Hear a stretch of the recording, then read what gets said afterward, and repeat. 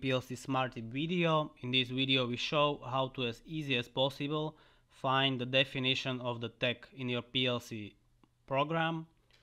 So what I mean, for example, we have the output to tag, and how to, as easy as possible, find the, for example, PLC tag table where we define this tag. So as first you can go to the cross-reference information of this output to tag, and in the patch you can find on which PLC tag table is definition of this tag. So how we can see in the PLC number 1 project, in the PLC tags, and in the table of tags outputs number 2, and here we can see there is output number 2 tag.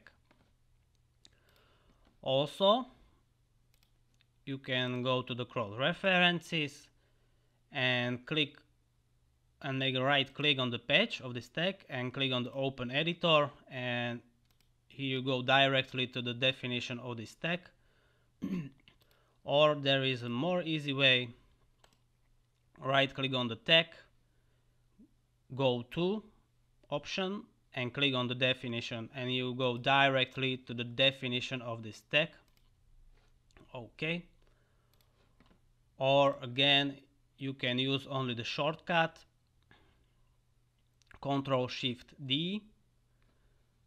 So we click on this one, Ctrl Shift D, and we go to the definition of this tag.